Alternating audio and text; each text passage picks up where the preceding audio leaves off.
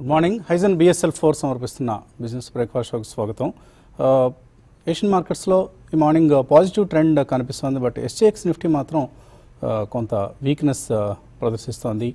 Maybe one of the reasons మనకు మళ్ళీ China బోర్డర్లో లడాక్ ఈస్టర్న్ లడాక్ సరిహద్దుల్లో ఫైరింగ్ జరుగుతోంది అన్న వార్తలు వస్తున్నాయి. ఏజెన్సీ న్యూస్ ఇది. సో ఏజెన్సీ న్యూస్ వచ్చిన తర్వాతే ఎస్జీఎక్స్ నిఫ్టీ నష్టాలకు వెళ్ళింది. అంతకుముందు 11,400 పైన ట్రేడ్ అవుతుంది. ఇప్పుడు 11,370 సమీపంలో ట్రేడ్ అవుతుంది. Maybe one of the reasons could be the firing in the borders. ఆ ఇష్యూ కారణం కావచ్చు. ఎందుకంటే లాస్ట్ నైట్ యుఎస్ మార్కెట్స్ పనిచేయలేదు. అక్కడ లేబర్ డే కారణంగా హాలిడే తీసుకున్నాయి. అండ్ ఫ్యూచర్స్ మాత్రం యుఎస్ ఫ్యూచర్స్ మాత్రం ఒక పాజిటివ్ ఓపెనింగ్ను ఇండికేట్ చేస్తున్నాయి. అండ్ టెక్ స్టాక్స్లో మనం కొంత కరెక్షన్ అనేది లాస్ట్ కపుల్ ఆఫ్ ట్రేడింగ్ సెషన్స్లో గమనించాం. థర్స్డే ఫ్రైడే గమనించాం. సో అది కొనసాగుతుందా లేకపోతే ఇక్కడ బ్రేక్ పడుతుందా అనేది చూడాలి. ఎందుకంటే వాల్యుయేషన్స్ బాగా ఎక్స్పెన్సివ్ ఉన్నాయి టెక్ స్టాక్స్లో. అది ఇది అన్నట్లుగా కొంత ఒక వాదన ఉంది, ఒక థియరీ నడుస్తుంది మార్కెట్స్లో. .com బబుల్ టైంలో లాగా టెక్ స్టాక్స్లో ఇప్పుడు యాపిల్, ఫేస్బుక్, లేకపోతే అమెజాన్, నెట్ఫ్లిక్స్ ఇలాంటి స్టాక్స్ అన్నీ ఓవర్లీ వాల్యూడ్ అనేది కొంతమంది అభిప్రాయపడుతున్న అంశం. బట్ అంత ప్రమాదమే లేదనేది మరొక వర్గం అంచనా. సో ఈ రెండిట్లో ఏది కరెక్ట్ అవుతుంది అనేది రాబోయే ట్రేడింగ్ సెషన్స్లో మనకు అర్థమవుతుంది. అలాగే ఇండియన్ మార్కెట్స్ మాత్రం నిన్న మనం సెకండ్ హాఫ్లో especially last 1 hour ట్రేడ్లో bounce back అయ్యాయి. Almost Nifty 1% from the lows 11,250 నుంచి 11,381 వరకు ఆల్మోస్ట్ నిఫ్టీ వెళ్ళటం చూసాం. అండ్ 130 పాయింట్స్ రేంజ్ అనేది ఒక గమనించాం. సో బుల్ మార్కెట్స్ అయిపోయాయి, పీకౌట్ అయ్యాయి. ఇక్కడతో మార్కెట్స్ ఇక్కడ నుంచి పెరగకపోవచ్చు అని కొంతమంది పెసిమిస్ట్ అంటున్న సిద్ధాంతం వాస్తవ దూరం అనేది పదే పదే రుజువు అవుతుంది మనకు. సో ఎప్పటికప్పుడు లో లెవెల్స్ నుంచి మార్కెట్స్ బౌన్స్ బ్యాక్ కావడం చూస్తున్నాం. సో మనం లాస్ట్ 2 days అంటే ఫ్రైడే, థర్స్డే కొంత బాగా వీక్ అయ్యాయి మార్కెట్స్. అక్కడ నుంచి నిన్న మళ్ళీ కొంత రీబౌండ్ కావడం కూడా చూస్తున్నాం. ఎస్పెషల్లీ లార్జ్ క్యాప్స్లో మనం తగ్గినప్పుడల్లా ఒక్కొక్క టైంలో ఒక్కొక్క స్టాక్, లైక్ ఈవెన్ నిన్న రిలయన్స్ కూడా చూసాం లోవర్ లెవెల్స్ నుంచి ఎలా రికవర్ అయిందో. అలాగే భారతీయ ఇన్ఫ్రాటెల్ లాంటి స్టాక్స్ ఎంత స్ట్రాంగ్గా లాస్ట్ ఫ్యూ డేస్గా ప్లే అవుతున్నాయో చూస్తున్నాం. అలాగే ఇతర లార్జ్ క్యాప్ నేమ్స్ లైక్ భారతీయ ఎయిర్టెల్ కావచ్చు, Britannia, Dabur, HDFC, HUL, Nestle India, sun pharma, TCS ఇలాంటి స్టాక్స్ అన్నింటిలో కూడా లోవర్ లెవెల్స్లో చక్కటి బయింగ్ వస్తుంది. అండ్ ఇన్స్టిట్యూషనల్ ఇన్వెస్టర్స్ ఈ స్టాక్స్ని తగ్గినప్పుడల్లా కొంటూనే ఉన్నారు. కాబట్టి ఇప్పట్లో మనం మార్కెట్స్ ఏదో ఒక హ్యూజ్ సెల్ ఆఫ్ వస్తుంది, పెద్ద కరెక్షన్ వస్తుందని ఊహించడం కష్టం. బట్ అలా అని చెప్పేసి చాలా కాంప్లసెంట్గా, నెగ్లిజెంట్గా ఉండడం కూడా కరెక్ట్ కాదు. అప్రమత్తత అనేది ఎస్పెషల్లీ లార్జ్ క్యాప్స్లో, ఈవెన్ మిడ్ క్యాప్స్లో కూడా అవసరమే. ఎందుకంటే నిన్న చూసాం మనం మిడ్ క్యాప్స్లో ఒక వీక్ ట్రేడింగ్ సెషన్ అనేది చూసాం నిన్న. సో టాటా కన్జ్యూమర్ లాంటి స్టాక్స్ బాగా పెరిగిన స్టాక్స్లో సెల్లింగ్ వచ్చింది, ప్రాఫిట్ బుకింగ్ వచ్చింది. సో ఈ ప్రాఫిట్ బుకింగ్ లాంటివి ప్రతిసారి వస్తాయి. అలాగే ప్రతిసారి కరెక్షన్ వస్తూనే ఉంటుంది. 3-4 నెలలకు ఒకసారి, 3-4 వారాలకు ఒకసారి మనం ఒక చిన్న కరెక్షన్ చూస్తున్నాం. ఆ కరెక్షన్ వచ్చిన ప్రతి సమయంలోనూ బయింగ్ కూడా చూస్తున్నాం. కాబట్టి ఎటువంటి వీక్నెస్ వచ్చినప్పుడు అయినా మార్కెట్స్లో బై అండ్ డిప్స్ అనేది వర్తిస్తూనే ఉంది. అది రాబోయే సెషన్స్లో, రాబోయే వారాల్లో కూడా మనం గమనించే అవకాశం ఉంది. All in all corporate earnings కొంత మనకు పికప్ కావడం అనేది చూస్తున్నాం. నెక్స్ట్ క్వార్టర్ కూడా ఇదే ట్రెండ్ కొనసాగితే then markets will have a medium to long term bull మార్కెట్లో మనం ప్రవేశించబోతున్నాం. సో అదర్వైజ్ నెక్స్ట్ క్వార్టర్ రిజల్ట్స్లో ఏదైనా వీక్నెస్ కనిపిస్తే మాత్రం then it's a concern for all the players. అలాగే కేవీ కామత్ కమిటీ రికమెండేషన్స్ కూడా వచ్చాయి డెట్ రీకాస్ట్ సంబంధించి. కాబట్టి ఇక నుంచి బ్యాంక్స్ తమ లోన్ బుక్స్ ఏవైతే ఉన్నాయో వాటిని రీస్ట్రక్చర్ చేయడం, రీకాస్ట్ చేయడం. ఆఫ్కోర్స్ ఇంకా చాలా టైం ఉంది, ఎప్పటికిప్పుడు జరిగేది కాదు ఇది. సో దానికోసం బ్యాంక్స్ ప్రిపేర్ అవుతూ ఉంటాయి. కాబట్టి బ్యాంక్ స్టాక్స్లో కూడా స్ట్రాంగ్ బ్యాంక్స్ని బై చేసేందుకు ఇది అనువైన సమయం అని అనిపిస్తుంది. స్ట్రాంగ్ బ్యాంక్స్ అంటే ఏవో కాదు, మళ్ళీ మన వాళ్ళందరూ వెళ్ళి ఈ 10 రూపాయల లోపు, 20 రూపాయల లోపు ఉండే బ్యాంక్స్ని ఎన్నుకుంటారు. అలా కాకుండా స్ట్రాంగ్ బ్యాంక్స్, హెచ్డిఎఫ్సి బ్యాంక్, లేకపోతే ఈవెన్ పబ్లిక్ సెక్టర్లో మనకి ఎస్బీఐ లాంటి banks are axis bank, Kotak bank ఇలాంటి బ్యాంక్స్ని కనుక మనం సెలెక్ట్ చేసి ఇన్వెస్ట్ చేయగలిగితే మేబీ నెక్స్ట్ 1 to 2 yearsలో మంచి డబ్బులు వస్తాయి వీటిలో. ఎల్ఎస్ ఏమంటున్నారు అడిగి తెలుసుకుందాం. గుడ్ మార్నింగ్ కుటుంబరావు గారు. గుడ్ మార్నింగ్ అండి వసంత్ గారు. సో మనకు మళ్ళీ కొద్దిగా బోర్డర్ టెన్షన్స్ అనేవి కనిపిస్తున్నాయి. ఒక చిన్న వీక్ ఓపెనింగ్ అనేది ఉంటుందని అనిపిస్తుంది ఎస్ఎక్స్ నిఫ్టీ ట్రెండ్ బట్టి చూస్తే. సో ఏంటి ఈ వీక్ ఓపెనింగ్ని బయింగ్కి ఉపయోగించుకోవచ్చా?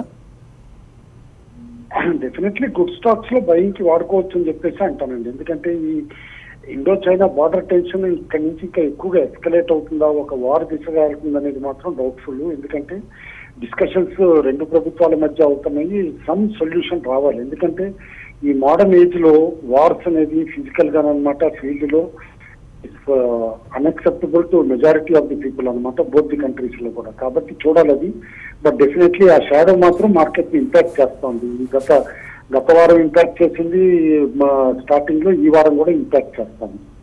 అయితే క్లియర్లీ మన మార్కెట్స్ కి వస్తే నిన్న ట్రేడింగ్ అనేది కేర్ఫుల్ గా అబ్జర్వ్ చేస్తే కనుక కాస్త హెల్దీగా కన్సాలిడేట్ అయిందని చెప్పేసి అనుకోవాలి మార్కెట్. ఎందుకంటే ఓపెనింగ్ చూసి చాలా మంది ఇంకా పడిపోతుంది ఇక్కడ, ఎందుకంటే గ్లోబల్ మార్కెట్స్ లో ఉన్న వీక్నెస్ స్పిల్ ఓవర్ అవ్వచ్చు అని అనుకున్నారు. కానీ క్లోజర్ టు 11,250 రాగానే మార్కెట్ లో మంచి సపోర్ట్ వచ్చి by end of the day కనమాట 11,350 claim చేయటం ఇవన్నీ కూడా చూస్తే కనుక నేను అనుకోవడం మార్కెట్స్ లో బై ఆన్ డిప్స్ అని పూర్తిగా అనను, by on dips in good stocks అనేది మాత్రం and fundamentally sound stocks momentum ఉన్న స్టాక్స్ లో మాత్రం క్లియర్లీ కనిపిస్తుంది అది. కాబట్టి బాగా భయపడాల్సిన అవసరం అయితే లేదు. అన్లెస్ 11,250కి రీచ్ అయితే డెఫినెట్లీ 10,800 లెవెల్ దాకా రావచ్చు అని చెప్పేసి అనుకుంటున్నాను. బట్ ఆప్షన్ యాక్టివిటీ చూస్తూ ఉంటే మాత్రం క్లియర్లీ కాస్త అన్వైండింగ్ అయిపోయింది పుట్స్ కూడా నిన్న. అంటే 11,200 కిందకి వెళ్ళకపోవచ్చు అన్నట్టు కూడా నెగిటివ్ గా చేస్తున్న ప్లేయర్స్ అనుకున్నట్టు కనిపిస్తుంది. వేరే ఆన్ పాజిటివ్ సైడ్ కూడా ఎక్కువ 11,500 దగ్గర రైటింగ్ కూడా అయింది కాల్ ఆప్షన్. కాబట్టి 11,500 అని తొందరగా క్రాస్ అవ్వదు, అది బాగా రెసిస్టెన్స్ ఇస్తుంది అని చెప్పేసి కూడా మనం అనుకోవాల్సి వస్తుంది. ఇటు ఇండివిజువల్ సెక్టార్స్ వైజ్ చూస్తే కనుక నిన్న కూడా మనం చూసాం రొటేషన్ అనేది కాస్త కనిపించింది. సెలెక్ట్ ఆటో స్టాక్స్ లో బయింగ్ ఇంట్రెస్ట్ కూడా కనిపించింది నిన్న కూడా. లైక్ స్టార్టింగ్ లో మారుతి కానీ ఇవన్నీ కూడా బయింగ్ కనిపించి తర్వాత ఫిజిల్ అవుట్ అయినా కూడా వేరే పీసీఎస్ కానీ జీ కానీ ఇటు variety of stocks like HDFC life కానీ డాక్టర్ రెడ్డి ఇవన్నీ కూడా పాజిటివ్ గా ట్రేడ్ అవటం మనం చూసాం. ఎఫ్ఎండో స్పేస్ లో ఇంకా 6 స్టాక్స్ నిన్న కూడా బ్యాన్ లిస్ట్ లో కట్టడం చూసాం. పాత మన ఏదైతే ఉన్నాయో అవన్నీ ఇవాళ కూడా బ్యాన్ లిస్ట్ లోనే ఉన్నాయి ఇంకా. కాబట్టి అంత తొందరగా అన్వైండింగ్ చేయట్లేదు పొజిషన్స్ చాలా మంది మార్కెట్ ప్లేయర్స్ అని కూడా మనం అనుకోవాలి. యుఎస్ మార్కెట్ లో ఇందాక మీరు ఎక్స్ప్లెయిన్ చేసినట్టు ఫ్యాంగ్ స్టాక్స్ ఏదైతే బాగా పెరిగినాయో టెక్నాలజీ స్టాక్స్ వాటిలో సడన్ గా హ్యూజ్ వాలటిలిటీ రావటం కొంచెం ఇన్వెస్టర్స్ ని నెర్వస్నెస్ కి గురి చేస్తుంది. అక్కడ soft bank huge option bets తీసుకుంది, అందుకని చెప్పేసి టెక్ స్టాక్స్ ఇట్లా వాలటైల్ గా ఉన్నాయి. ఈ ఫియర్స్ అన్ని కూడా వస్తుంది. బట్ డెఫినెట్లీ డిస్కౌంటెడ్ అని చెప్పేసి నేను అనుకుంటున్నాను యూఎస్ లో కూడా. ఎందుకంటే హెడ్ ఆఫ్ ప్రెసిడెన్షియల్ ఎలక్షన్ ఈ మాత్రం వాలటిలిటీ ఉంటుంది. అండ్ ఆల్రెడీ కరెక్ట్ గా స్టాక్స్ చూస్తే కనుక మార్చి నుంచి అక్కడ ఇప్పటి వరకు టెక్ స్టాక్స్ చాలా వరకు మోర్ దాన్ 100-200% పెరిగి, ఇన్ఫాక్ట్ టెక్స్టైల్ స్టాక్ అయితే 400% పెరగడం కూడా చూసాం. కాబట్టి అన్నమాట it is inevitable profit booking అక్కడ. బట్ వచ్చే అమెరికాలో అంత హ్యూజ్ ప్రాఫిట్ బుకింగ్ వస్తుంది కానీ ఇండియాలో టెక్ స్టాక్స్ లో ప్రాఫిట్ బుకింగ్ వస్తుంది, ఇండియాలో మార్కెట్స్ ఎఫెక్ట్ అవుతాయి అనుకుంటే మాత్రం అది ఫూలిష్నెస్ అవుతుంది. మన మార్కెట్స్ మన దగ్గర ఉన్న సినారియో ఏదో దాన్ని బట్టి రియాక్ట్ అవుతుంది. లైక్ ఇవాళ ఇండియా చైనా బార్డర్ టెన్షన్ కి రియాక్ట్ అవుతాం రాజకీయంగా.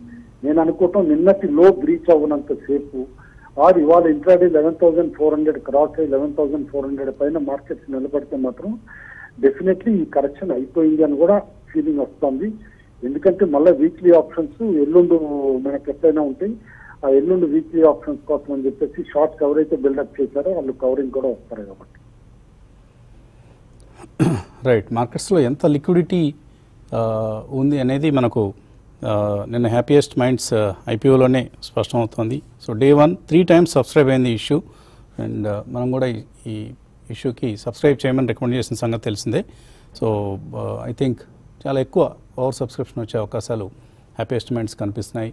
అలాగే ఈవెన్ సెకండరీ మార్కెట్స్లో కూడా క్వాలిటీ స్టాక్స్లో ఈవెన్ లోవర్ మార్కెట్స్ కొంత వీక్గా ఉన్న సమయంలో కూడా quality స్టాక్స్ని investors are just embracing. Like నిన్న చూసాం మనం ఆస్ట్రాజెనకా ఫార్మా 17% పెరిగింది, హై వాల్యూ స్టాక్ ఇది. అలాగే బ్లూ డార్ట్ ఎక్స్ప్రెస్ 15% పెరిగింది. ఇండియా మార్ట్ నిన్న 10% పెరిగింది, 435 రూపాయలు ఒక రోజులో పెరిగింది. సో ఈ స్టాక్ ఎప్పటికప్పుడు న్యూ హైస్కి వెళ్తోంది. అలాగే మిడ్ క్యాప్స్లో గ్రాన్యూల్స్ ఇండియా 8.4%, 375 రూపీస్ మనం ప్రాఫిట్ ఓవర్ ట్రేడ్లో రికమెండ్ చేసిన స్టాక్ ఇది. అలాగే భారతీయ ఇన్ఫ్రాటెల్ 7% పెరిగింది. సో బ్రిగేడ్, స్టెర్లైట్ టెక్నాలజీస్ ఇలాంటి క్వాలిటీ స్టాక్స్ అన్నిటినీ ఇన్వెస్టర్స్ ప్రతి డీప్లోనూ లోవర్ లెవెల్స్ వచ్చినప్పుడు ఈవెన్ 52 వీక్ హైస్ సమీపంలో కూడా కొనేస్తూ ఉన్నారు. So that shows the appetite for quality stocks in the investors, institutional and high net worth ఇండివిజువల్స్లో. So అందుకని వాళ్ళ దారిలోనే మనం కూడా వెళదాం. అందరూ కూడా 20 రూపాయల స్టాక్ ఏముందని వెతుకుతారు. ఇండియా మార్ట్ 4,500 ఇవాళ. సో 3,000 రూపాయలు కొన్న వాళ్ళకి డబ్బులు వచ్చాయి, 4,000లో కొన్న వాళ్ళకి కూడా డబ్బులు వస్తున్నాయి. కాబట్టి don't look at the price of the stock. ఇది పదే పదే మనం చెప్తూనే ఉన్నాం. బట్ రిటైల్ ఇన్వెస్టర్స్ సైకి డిఫరెంట్గా ఉంటుంది. చిన్న బ్రేక్ తీస్తున్నాం. బ్రేక్ తర్వాత బాలాగారితో, రాజేంద్ర గారితో మాట్లాడదాం.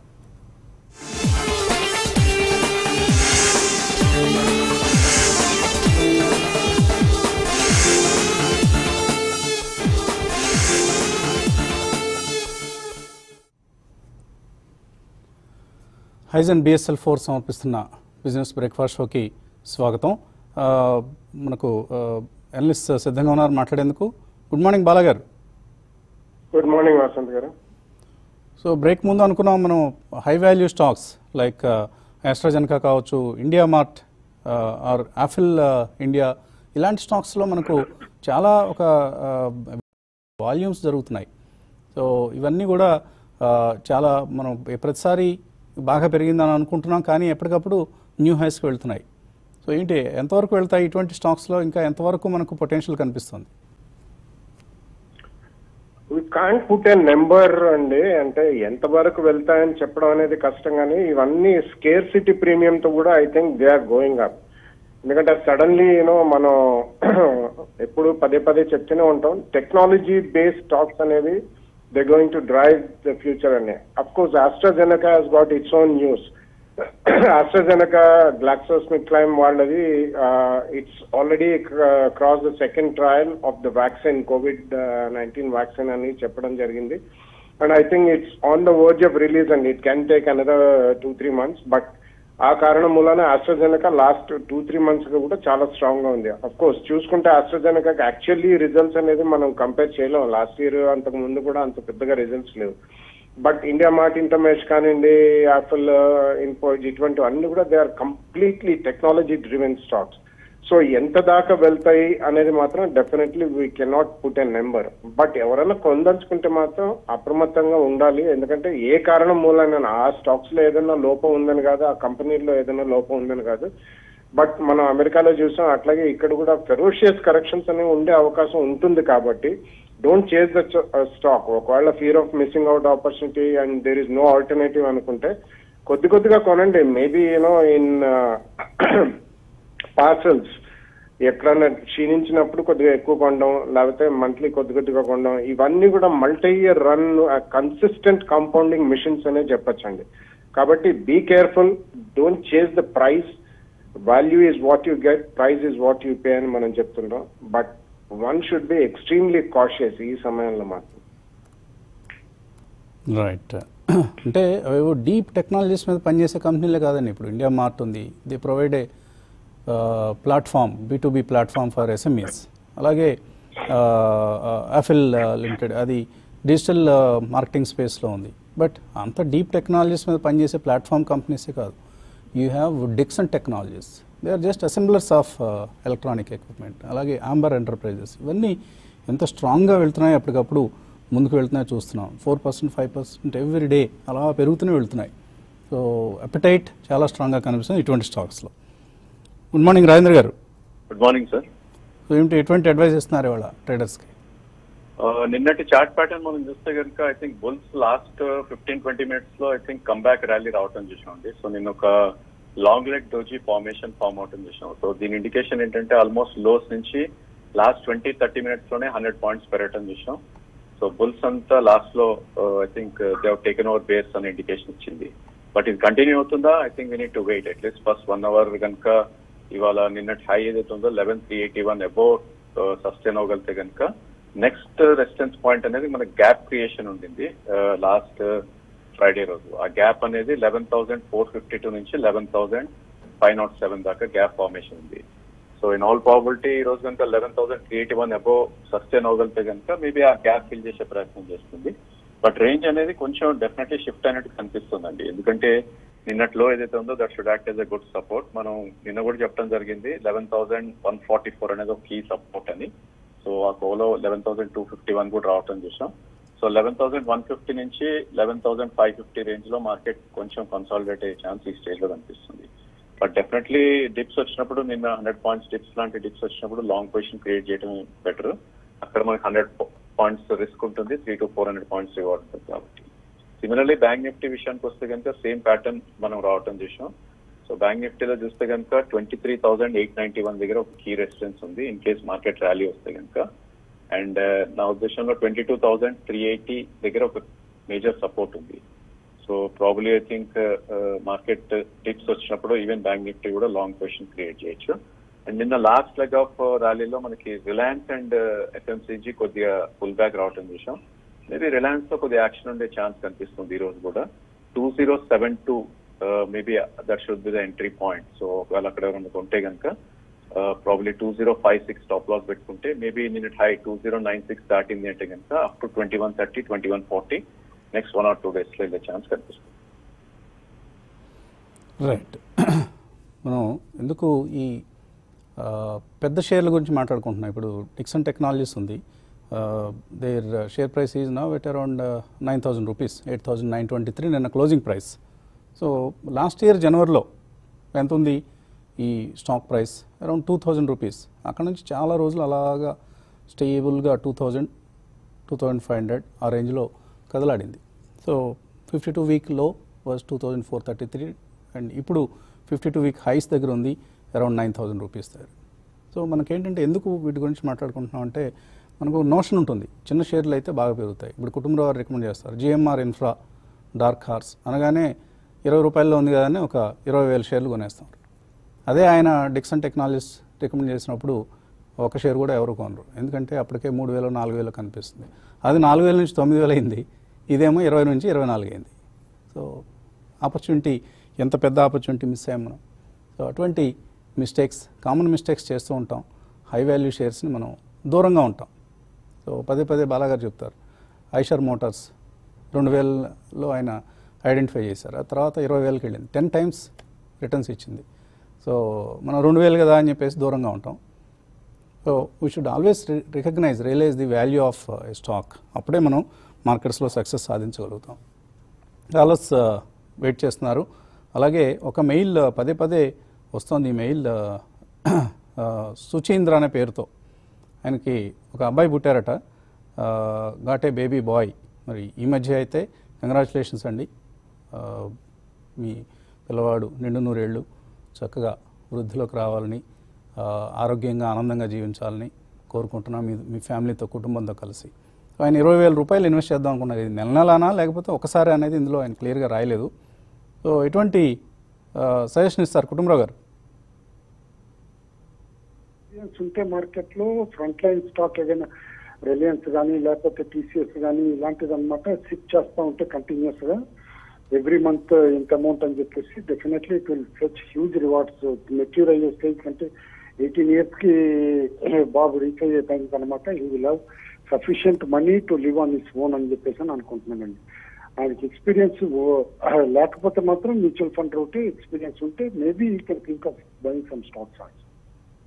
బట్ డెఫినెట్లీ ఇప్పుడు స్టార్ట్ చేస్తే మాత్రం మొన్న వెబినార్ లో చెప్పినట్టు బాలా గారు ఎక్స్ప్లెయిన్ చేసినట్టు లా ఆఫ్ కాంపౌండింగ్ కింద ఈవెన్ 20% కాంపౌండెడ్ రిటర్న్ వచ్చినా కూడా huge amount of money by the time he reaches his college. So monthly ఒక మొత్తాన్ని మీరు డిసైడ్ చేసుకుని ఆ మొత్తాన్ని మీరు మంచి ఇప్పుడు చెప్పిన ఫ్రంట్ లైన్ స్టాక్స్లో కనుక ఇన్వెస్ట్ చేస్తే డెఫినెట్లీ ఆ అబ్బాయి పెరిగి పెద్దవాడయ్యేసరికి చాలా పెద్ద మొత్తం, కోట్ల రూపాయల మొత్తం జమ అవుతుందండి. That's the power of compounding. So సంవత్సరానికి ఆ స్టాక్ జస్ట్ మనకు ఒక 12 to 15% రిటర్న్ ఇచ్చే చాలు on an average in the next 20 years. అలా ఎప్పటికప్పుడు స్టాక్ను కూడా మార్చుకోవచ్చు. ఇప్పుడు ఇవాళ బిజినెస్ చేసిన స్టాక్లోనే 20 ఏళ్ళు ఇన్వెస్ట్ చేయాలని కూడా నియమం లేదండి. ఒక కాలర్ లైన్లో ఉన్నారు. హలో.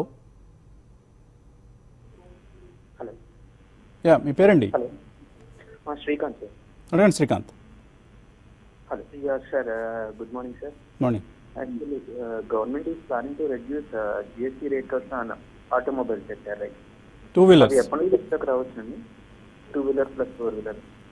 ఇప్పటి నుంచి అవుతుందని ఇంకా మనం చెప్పలేమండి. కౌన్సిల్ మీటింగ్లో ప్రపోజల్ పెట్టాలి ప్రభుత్వం, దాన్ని కౌన్సిల్ ఆమోదించాలి. అదంతా ఇంకా టైం పడుతుందండి. మేబీ నెక్స్ట్ మంత్ మీటింగ్లో ఏమైనా వాళ్ళు అంటే సెప్టెంబర్ ఈ నెలాఖరులో ఎప్పుడో ఒక మీటింగ్ ఉంటుంది, కౌన్సిల్ మీటింగ్. అప్పుడు వాళ్ళు ఏమైనా దాన్ని ప్రపోజల్ పెట్టి దాన్ని అన్ని స్టేట్స్ ఆమోదిస్తే అప్పుడు జరుగుతుంది అది. సో దీనికి సమయం పడుతుందండి. Don't depend much on that news. తర్వాత శ్రీకాంత్ రెడ్డి మెయిల్ పంపించారు. ఎస్కార్ట్స్ స్టాక్ 1218లో కొన్నారట, ఇప్పుడు 6% లాస్లో ఉన్నారు. రాజేంద్ర గారు, ఏంటి ఇది లాస్ రికవర్ అవుతుందా? ఉన్న prices top of the hill అండి. సో మీకు 3 months వ్యూ ఉంది ఇన్వెస్ట్మెంట్ కోసం అయితే డెఫినెట్లీ ఉంచమని చెప్తాను. అండ్ సెకండ్ ప్రైస్ పాయింట్ కూడా మీరు చూస్ చేసుకోవచ్చు. సో 1116 అనేది ఒక కీ సపోర్ట్ ఉంది. ఇన్ కేస్ అది బ్రీచ్ అవుతే కనుక 1078 దాకా కూడా డౌన్ సైడ్ వచ్చే ఛాన్స్ ఉంది. So between 1050 and 1070 second price point కొనండి. మీకు అట్లీస్ట్ 1 quarter వ్యూ ఉంటాయి. లేదు మీరు ట్రేడింగ్ కోసం కొన్నారు అంటే కనుక 1116 కింద క్లోజింగ్ బేసిస్ స్టాప్ లాస్ అనేది కూడా కంపల్సరీగా పెట్టుకోవాలి. ఓకే, ప్రసాద్ రావు అడుగుతున్నారు, 120 shares ఆఫ్ ఎల్జీ బాలకృష్ణన్ కొన్నారట 315 రూపాయల్లో. ఈ సంవత్సరం జనవరిలో కొన్నారు. దీని నుంచి జేబీఎం ఆటోకి షిఫ్ట్ కావచ్చా బాలగారు? సారీ, ఫస్ట్ స్టాక్ ఏంటండి? ఎల్జీ బాలకృష్ణన్, దీని నుంచి జేబీఎం ఆటోకి shift కావచ్చా? No, I don't think so అండి. ఎందుకంటే ఎల్జీ బాలకృష్ణ అని, ఎల్జీ బ్రదర్స్, ఎల్జీ బాలకృష్ణ, ఈఎల్జే ఇవన్నీ ఒక గ్రూప్ కి సంబంధించిన company. They are excellent companies. Especially LG Balakrishna అనే వాళ్ళు, they make chains for 2-wheelers అంటే దట్స్ హౌ దే స్టార్టెడ్. ఇతరత్ర వేరే కూడా చేస్తారు. But JBM auto they are in to commercial segment లో ఎక్కువ ఉన్నారు వాళ్ళు. సో నా ఉద్దేశంలో ఎల్జీ బాలకృష్ణ నుంచి ఇక్కడ షిఫ్ట్ కాకూడదు. అడిషనల్ గా కొందలుచుకుంటే కొద్దిగా జేబీఎం ఆటో కొనొచ్చు. But LG group is a fantastic group అండి ఆటో యాన్సిలరీలో. కాబట్టి అది ఉంచమనే చెప్తాను. ఎస్పెషలీ ఇప్పుడు 2-wheeler డిమాండ్ గణనీయంగా పెరుగుతుంది కాబట్టి ఎల్జీ బాలకృష్ణ, ఈఎల్జీఐ ఇవన్నీ they are going to do. ఈఎల్జీఐ is a compressor company. But ఆ గ్రూప్ లో షేర్లు మాత్రం అమ్మద్దు. కొద్దిగా జేబీఎం సెపరేట్ గా కొనండి. రైట్. రవిశేఖర్, గతి, Tata Motors, Himadri speciality chemicals, genus power వీటన్నిటిలో ఇన్వెస్ట్ చేశారు, 50% లాస్లో ఉన్నారు. ఏం చేయాలి కుటుంబరావు గారు? గతి ఆల్రెడీ ఆల్కార్గో కొనేసిందండి. ఆల్కార్గో కొనేసిన తర్వాత ఇప్పుడు Allcargo itself is going for delisting అనమాట. కాబట్టి మేజర్ గెయిన్స్ అయితే ఎక్స్పెక్ట్ చేయొద్దని అంటున్నాం. మేబీ గతికి కూడా డీలిస్టింగ్ తీసుకెళ్తున్నాము. ఆల్కార్గో ఇప్పుడున్న వాళ్ళ ఓన్ షేర్ డీలిస్టింగ్ సక్సెస్ఫుల్ అయితే అని చెప్పేసి అనుకుంటున్నాం. Himadri chemicals definitely car segment లో వన్ ఆఫ్ ది లీడర్స్ అనమాట. One of the larger players in Asia it self అనమాట. యాజ్ ఆఫ్ నో స్టాక్ అయితే వీక్నెస్ ఉంది. But as infra spending increases definitely stock improve అవుతుందని చెప్పేసి అనుకుంటున్నాం. ఓకే అండి, ఇంకా చాలా మెయిల్స్ ఉన్నాయి కానీ సమయం మించిపోయింది. సో ఈ కార్యక్రమాన్ని ఇవాళకి ఇక్కడితో ముగిద్దాం. రేపు ఉదయం బిజినెస్ బ్రేక్ఫాస్ట్ షోలో మళ్ళీ కలుద్దాం. Keep watching TV5.